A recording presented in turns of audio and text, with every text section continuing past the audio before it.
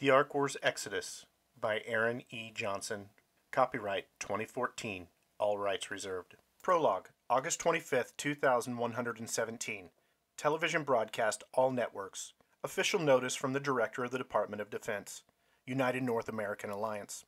A small briefing room is filled with several nervous reporters, talking and checking their recording equipment in preparation for a hastily called meeting, each stopping whatever busy work they might have been doing when a door in the front of the room opens. Several officials, all dressed similarly, enter, taking a position directly behind the Alliance's official state news podium, not saying anything. They are followed in by two heavily armed Marine guards. The last guard closing the door behind him, signaling the beginning of the meeting to one of the officials in the middle of the lineup. The guards take their places, bookending the officials at the front of the room, looking out at the gathered reporters quietly. The nondescript official returns the nod to the guard once he's finished taking his security position, and steps to the podium. "Thank you all for being here this evening. If you all could take your seats, I would like to begin," the nicely dressed man in his early 60s said. Then, waiting a few moments for the reporters to get comfortable and quiet down, he begins. "My name is Felix R. Cruz, the Director of the Department of Homeland Defense. As of this morning, I was appointed by President Mary Riley to oversee an important issue that concerns every citizen. She has asked me to read a prepared statement to better clarify her vision about some of the important matters that were addressed in her State of the Alliance address last week here on Capitol Hill. I am sure you will have many questions. However, I will not be taking any questions at the end of this statement. Please submit those questions to my secretary's office at the conclusion of this meeting. Thank you so much." The gathered reporters whisper among one another during his short pause as he readies himself at the cherrywood podium before reading the president's prepared statement, which he had pulled from his press suit pocket while introducing himself. Adjusting his nostalgic glasses, he smiles to the reporters, clears his throat, and begins reading.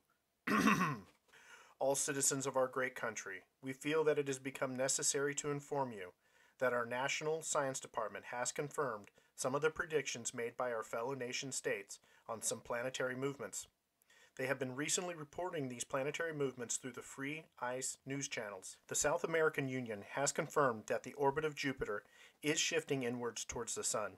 It will cause some orbital movements of the inner planets as it does so.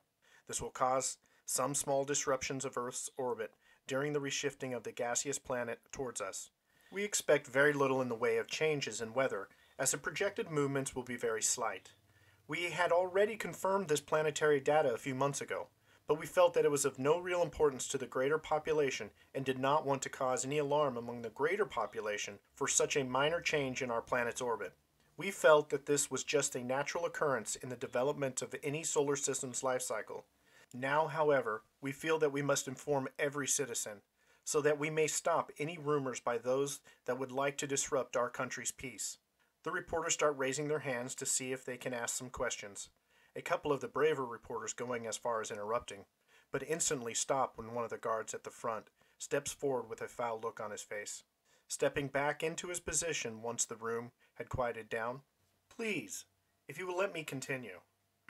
However, we will be placing the country on the highest alert as a precaution as we determine the extent of the changes to our environment.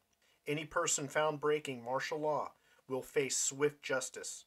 This will be an exciting time for humanity and our nation as we make our way through this strange adjustment in our planet's history. We must all ensure that all of the central government laws are maintained throughout this rumorous period. We believe that some political groups will try to create lies in order to disrupt the safety and security of our great country. And, as Director of the Department of Defense, I will not tolerate that sort of behavior, as I have said. I've also been asked by the President to also inform everyone watching this broadcast tonight that we will be increasing our budgets for development of interplanetary travel between our Mars colony projects and Earth. This will ensure the protection of our interests on Mars.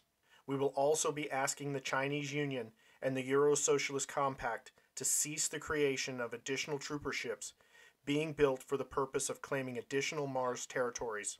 They must understand that their actions are done against the Casablanca Accords of 2116, which they signed in good faith with our country.